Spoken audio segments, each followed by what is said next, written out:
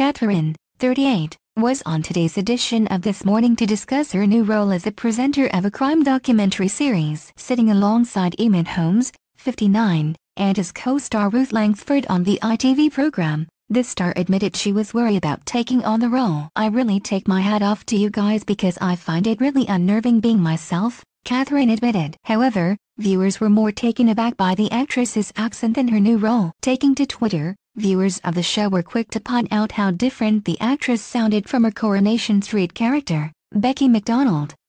One wrote, "Wow, Katherine is very posh sounding. Very different to how I remember her on TOWIE This Morning." "Stop talking posh Becky this morning," a second demanded. Katherine Kelly's hometown is Barnsley. "Is Barnsley a suburb of Chelsea then?" This morning a third commented, referring to the likability of her accent to the stars in the reality TV show Made in Chelsea. A fourth added, "Katherine Kelly obviously has the same vocal coach as Robson Green." This morning Katherine went on to talk about how different she is from her characters in her previous roles.